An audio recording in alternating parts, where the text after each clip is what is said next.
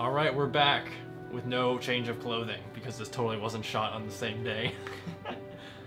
We're gonna continue doing more chores because that's all we do. And we just advanced as well. We're now lawmen. Which apparently doesn't mean much because we just put a skirt on a Khajiit who got assassinated by someone, so whatever law there is, we're upholding it now. Mistress Tharana is concerned about a slave rebellion. Well, maybe she just toasts them like she did the Khajiit. Slaves have revolted in the Ababal egg mine. First go to Tel Brenora, head north on the small peninsula, cross the next island to the northwest. That sounds difficult. There's a command, I forget what the command is, but you can actually mark a place on your map. Now this is something I didn't learn until... Yes, Outlander, what do you want? Maybe a year ago, that you can mark this map. Useful things that nobody knows about. So yes, they're useless. No one ever explains it to you. Yeah. Okay, so for some reason, the battle music is being perpetually played in this little segment of Sage of Thmora. That's happened to me before, so I have no idea what it's about, but it's happening.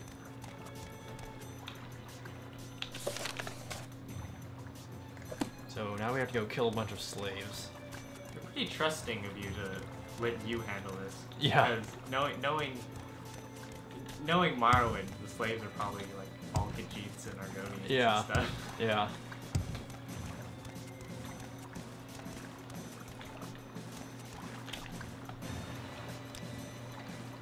Now we're gonna really be betraying our own kind. Yeah. My time is precious, so make it quick. Ooh. We can really show how shallow we really are. True.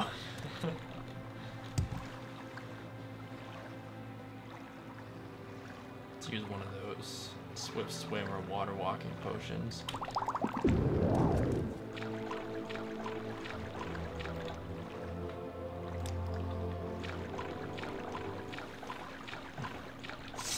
Do you have to? Can you not?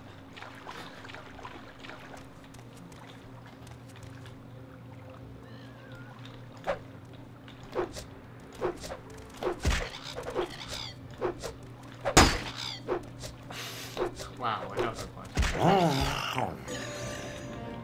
That wasn't that bad. Of course, it's the there we go. I was about to say it's very Morrowind-like to be just swarmed by cliff racers. Another one. Yeah. That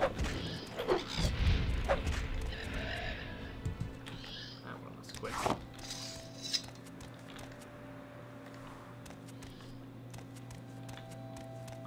But yeah, you wanted to build the Undercity,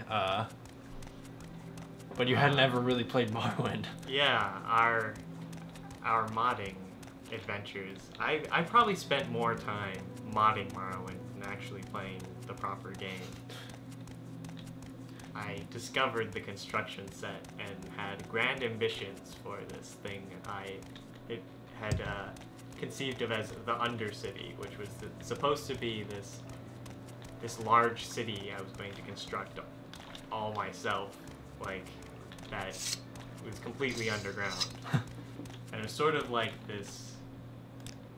It was sort of supposed to be like a whole society, like underground, that was sort of seedy and like they sort of like worshipped demons and did drug like distillation and all the bad things in life. And I actually put a lot together. I spent a lot of time on it, but it never quite came together. Right. I think the scope of it was just too large for one person to do, and it ended up never being completed. Yeah, I was assisting on it.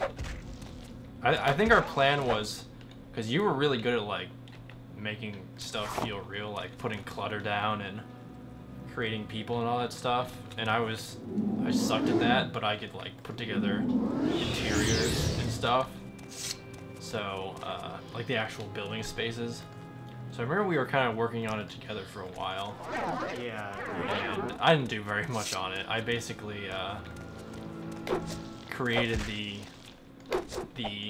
series of shafts that leads down into it, and then I think I created the giant cave that we put it in, but that was about it.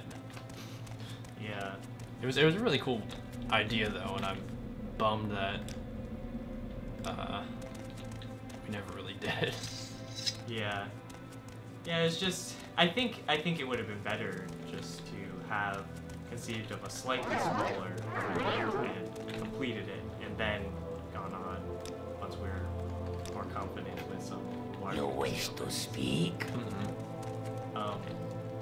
I do remember you put together quite a large mod by yourself. Yeah. Yeah, pretty successfully. Yeah, that was Pirate Island.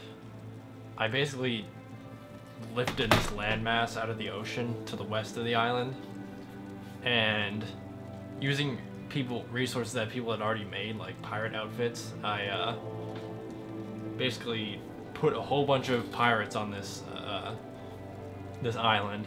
I made a little cave for them to mine in. Made a bunch of houses. You know, I put a couple plants on it, decorated it up, had docks, ships, a manor, I think, at one point toward one part of the island. And then I created all the characters and I wrote all the unique dialogue for them. So that was pretty fun, and I have no idea where that file is, which sucks. Oh, I should look. I might have the file. But yeah. Okay, so these slaves say Thorana is crazy. Spoiler alert.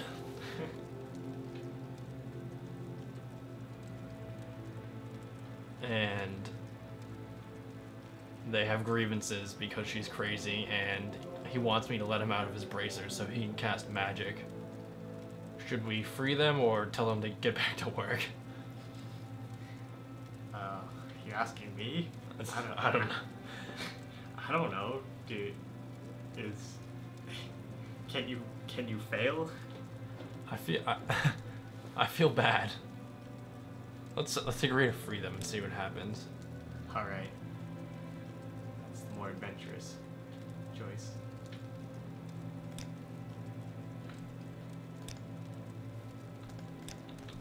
We might get kicked out of.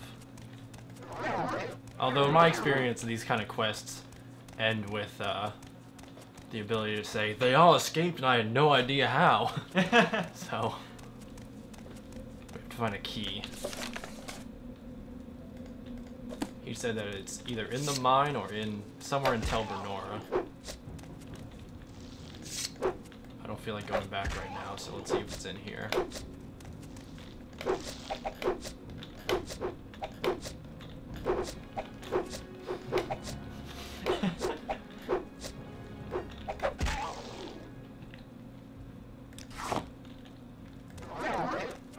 Fun fact in Morrowind, you can actually own slaves yourself. They're in Sage with Mora. No, they're not. They're not for sale in Sage with Mora. They're for sale in Telmora, I think. You go and buy the. Wow, that was easy. You go and buy slaves. I think for 5,000 each, or maybe it's 2,000, something like that, and they follow you around. It was kind of neat in the vanilla game, because you didn't really have followers besides some people that you needed to escort for a mission. So it was cool to have, like, you know, someone following you around, even though all they could do was use their fists and they had no armor or anything. So that was cool. And I remember when I first got the PC version, I actually added items to their inventories. and set their skills higher so they can actually be useful. And You honor The first companion. yeah, I basically used them as companions. That was pretty cool. Then I downloaded a mod that gave you real companions, basically. Yeah. So what was the deal? These guys don't really seem to be rebelling. No, they're just being overworked. Because the guy that I talked to was like, yeah, I delivered the eggs last time and she was decorating her stupid house with rotten eggs. So I can kind of sympathize with them. I sympathize more with them because than the poor Khajiit. I got murdered because I'm not in grave danger right now. Yeah, you don't have the crazy woman looking at you. Yeah. Though I'm interested to see how the consequences will be on this one.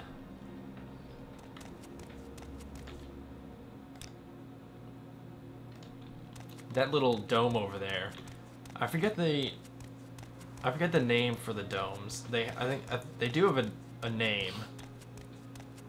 I forget what they're called in the lore, but they're basically these little outposts around the world. They're usually in remote locations, and they usually have like strong, isolated groups of people who are out there for like research, or trying to establish a sort of base camp for one of the great houses.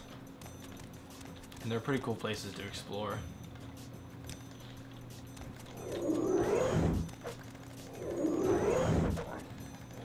Fetcher. Fetcher. So the music you hear, if you're familiar with Morrowind, you know that this music isn't in the original soundtrack. The Tamriel Rebuilt downloads come with a whole bunch of new music, and it's not like shoddily thrown together music. It sounds really good, and so it mixes with the vanilla soundtrack and shuffles alongside with it. So again, this is one of the new tracks as well.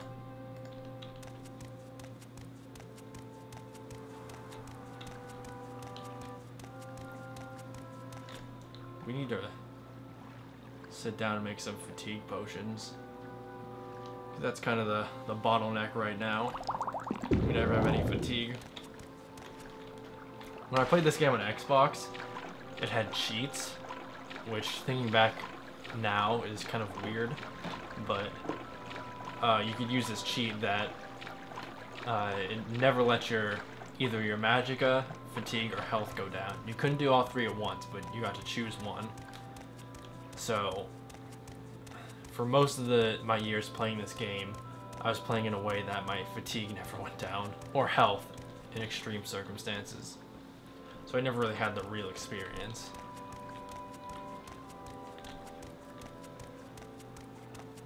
Wait, do I have to go back to her, or? Probably have to go back to the mouth.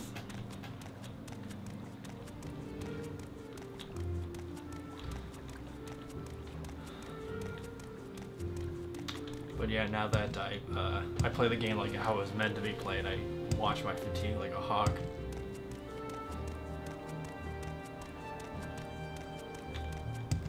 And since we stole that Grandmaster's Mortar and Pestle, we should be able to get some nice potions out of it. Yep. Just gotta find an alchemist to get some can tell. ingredients. Restore fatigue potions are really easy to make. The ingredients are cheap and plentiful. You can get like salt rice, kwama eggs. Those both do restore fatigue. Hackalow leaf, I believe. And something else that's really common. That's good.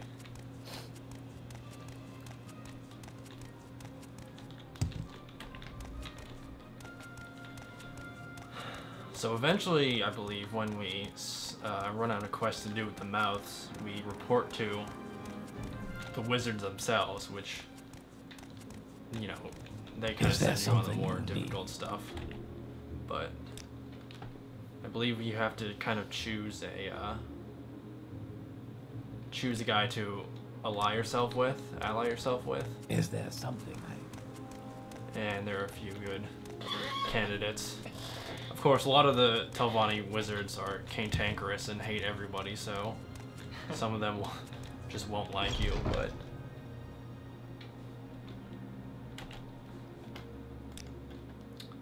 here's a whole bunch of ingredients. One of the nice things about Morrowind is that a lot of the shopkeepers have ingredients that restock automatically. So you can buy a certain amount from them, open up their inventory again, and buy the same thing. Convenient. Yeah. At least. A large Kwama egg, and you can kind of manipulate it. I think if I sell her those 7 Kwama eggs, now she has 8 in her inventory. Buy those. No, that must not be restocking. Not every item they carry restocks. I guess the salt rice doesn't either. No? Oh well. Let's get some wick wheat that restores health. That's always a good ingredient to have. Trauma root is levitate. Let's get some of that. So is racer blooms.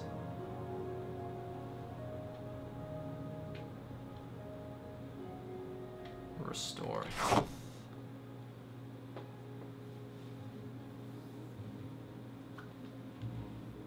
So what is the, how do you find out what ingredients do? Is it based on figuring them out, or is it based on the skill level? Yeah, it's skill level. Basically, you just the thresholds are level 30. You get 2 ingredients revealed to you. I think you need to be at least 15 to have 1 ingredient revealed, or 1 effect revealed to you. 30 is 2. I think 60 is 3. And then maybe 90 is 4. Don't quote me on those numbers, but it might be. I'm pretty sure it's in that ballpark range. And then it's not like in Skyrim where you can create a potion and Go ahead, that potion Outlander. can have all 4 effects from the get-go. Like, you can't... In Morrowind, you can't utilize more effects Do you have something than to say, Outlander? what you know how to make. Oh, I see. Gives you an incentive to train it then. Right. At least. So, like I guessed, I apparently told this person that the slaves escaped. I see. But now she wants to teach me a spell to command humanoid, I think, so. May your slaves be more obedient. Thank you for saying that to a Khajiit. Oh, we cannot be advanced to a mouth. We have to find a patron. No more chores from any of the mouths. Or from that one, at least. Is there something you need? I've always liked this dress. It's got this weird, you know, the spidery thing on it. Yeah, it's pretty cool. Mouth of Mistress Dratha. So can you go to what's her face, or is she not available? The crazy lady. Yeah. Is there something I think, you need? unfortunately, the great houses. I think they do this in Redoran too. You have to find a sponsor. They kind of shoehorn you into one person. I won't spoil who that is, and I might be mistaken on this on House Telvanni, but we'll find out who that is soon. I see. So we need to find 5 portions of muck for that mouth. How many do we have? We have 3 already, so that's not too bad. Let's go to our potion making friend. Actually, let's make some potions ourselves. So let's find the restore fatigue first.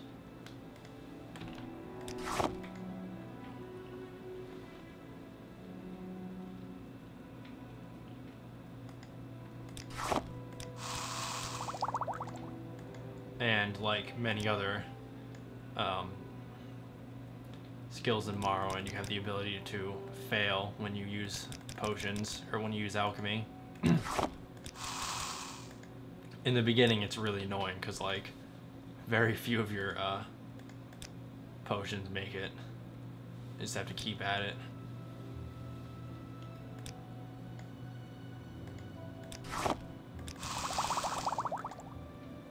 Less forgiving.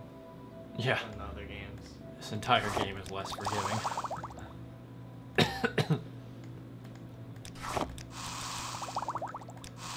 But these potions are a godsend because fatigue is pretty much your gateway in this game to surviving.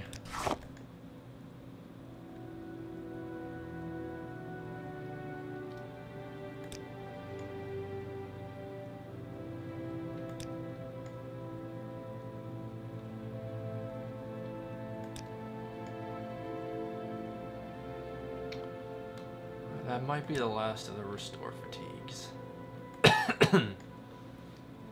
Yep.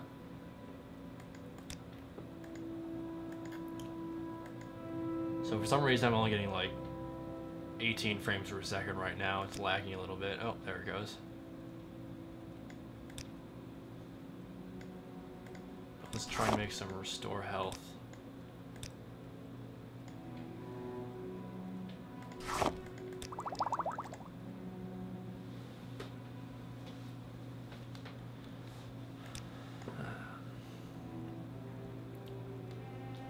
Yeah, potion making is something that, despite the, the change in mechanics from game to game, I think is a really interesting skill. Because in, especially in Morrowind, it was the only skill you had at your disposal where you could create something and sell your creations for a profit. And it's not like you could create your own armor or anything like that. It was a merchant skill. Mm-hmm. Nice. Some are homebrew levitate potions. Wait, is that our first level up? Hey, that's our first level up. So yeah, and I don't even think in Oblivion Oblivion you had alchemy as well, and could you do odd jobs and like collect, ore and sell it yet? I don't think so. But anyway, I remember. Yeah, alchemy was like, it could be a merchant skill if you needed it to be. They had artifact hunting in Oblivion. Did they? Yeah, you could go out and find those, whatever those elven artifacts, ancient artifacts in the dungeons and bring them back. Oh yeah, for that collector, right? Yeah.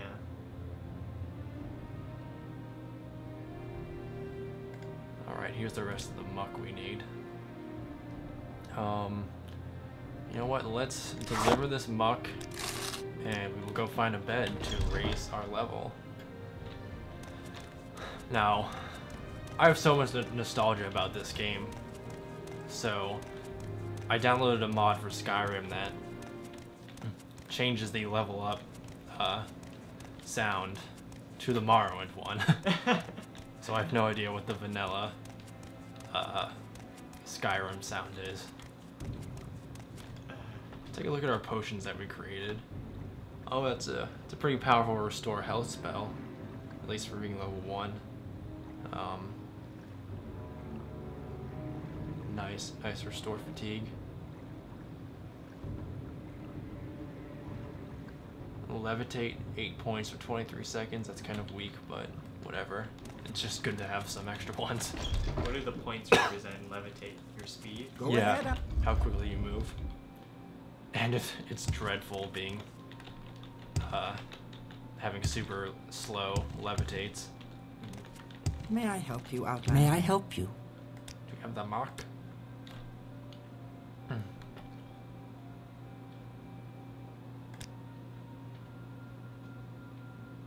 Oh crap, I think I didn't learn that spell that she was offering. Black Jinx. Here's one, I guess here's one of the first bigger quests we get. We have to find an enchanted ring. May I help you? We're gonna go find somewhere to sleep. So I forgot that in Hell's Telvanni they teach you a lot of spells. Like we've learned Mark and Recall, which apparently we have a good chance of casting, so I'm gonna go in here and do that.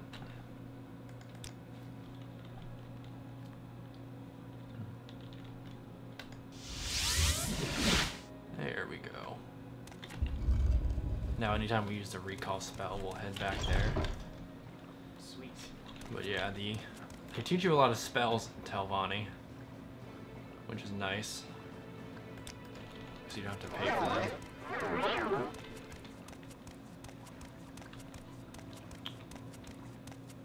But those are the slaves for sale.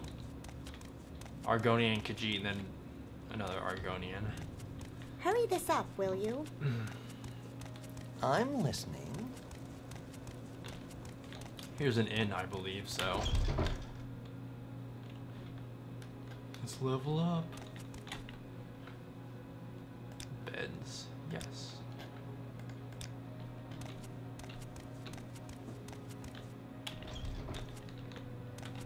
Now, Morrowind restricts you by saying resting here is illegal. You can't restore health or magicka in basically a public place. I guess their homeless population must be super low if they enforce that. But in Oblivion and Skyrim, you can just wait an hour and have all your crap restored. In this, you have to rest. And the same requirement is for level up.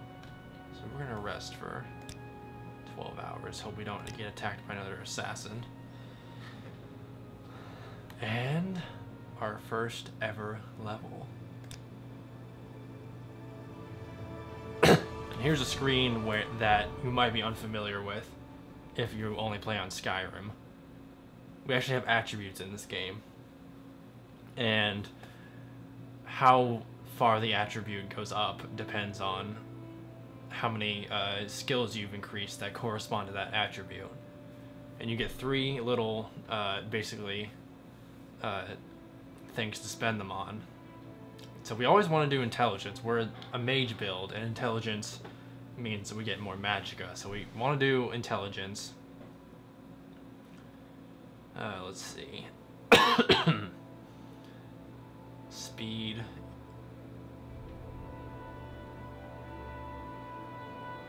Let's go with endurance because it affects how much health we gain per level, and we want to get that up as quickly as we can.